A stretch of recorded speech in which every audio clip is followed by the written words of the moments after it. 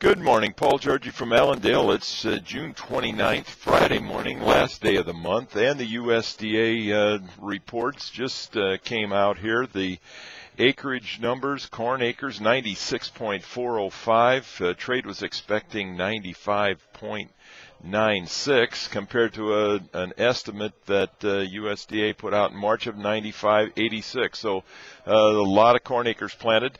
Soybean acres 76.08 acres planted, million acres planted there, compared to a trade estimate of 75.575. The quarterly stocks number a little friendly on corn, 3,149 million. That was compared to 3.182.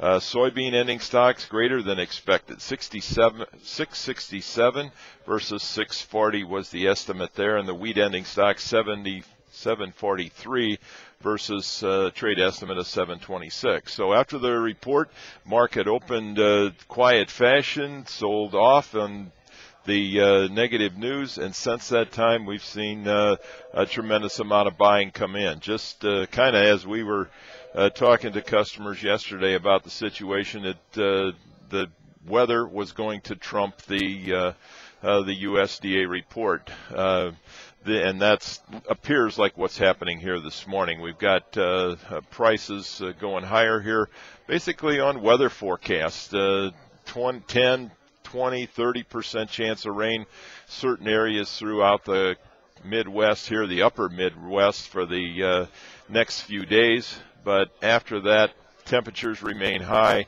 and no rain in the forecast, at least at this time. They're putting in a little more rain out in the 2-week period, but as producers were telling us yesterday, it's kind of like, so what at that point, because the crops are going to be damaged so severely that yields are going to be reduced.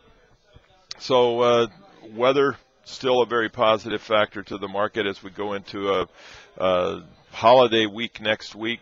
Some trading will be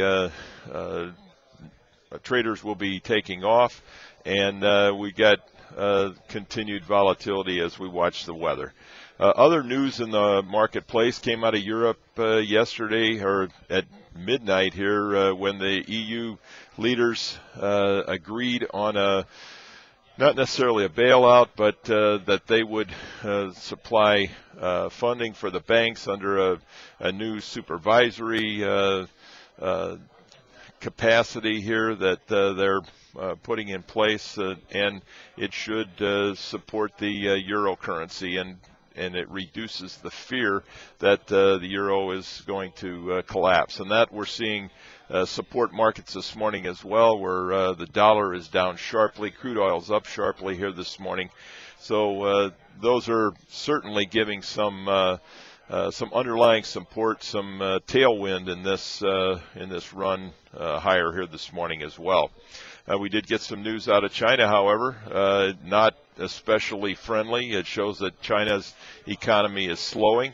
Japan reduced their PMI numbers, or released their PMI numbers, and showed that they're slowing down on their manufacturing as well. So some not so good numbers there. Also, Valero is closing their plant in Fort Dodge, Iowa for a period of time. They're saying that has been a planned overhaul there, so shouldn't get too excited about the concern there, because that they were planning that closure, but it's just another reduction in ethanol production and demand for corn. So we're seeing high prices, reduced demand, but we're concerned about the supply side of the equation right now, and the trade is focusing on that, especially going into a period here where much of the U.S. corn crop is going to be tasseling, and with no rain, high temperatures,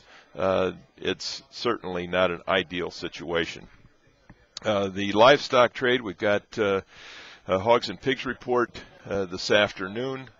Trade's looking for an increase in all categories there, about 101% all hogs, 100.7% kept for breeding, and 101.3 market hogs available. So we'll see how those numbers come out as the profitability of pork production has gone into the red here since this data was collected. But the outside markets, I think, will provide some support for the pork and cattle markets in futures. We still are waiting for some cash cattle trade.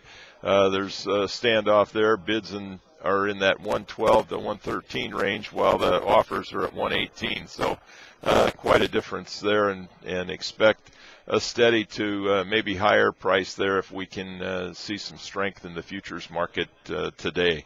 So definitely a lot of volatility, a lot of things that will have to be worked out and gone through here till traders feel confident with the adjustments. But stay in touch with Allendale's research and Allendale's brokers. So if you got any questions, give us a call here at 800-262-7538. We wish everybody a very successful trading day. We'll talk to you on Monday morning. Thank you.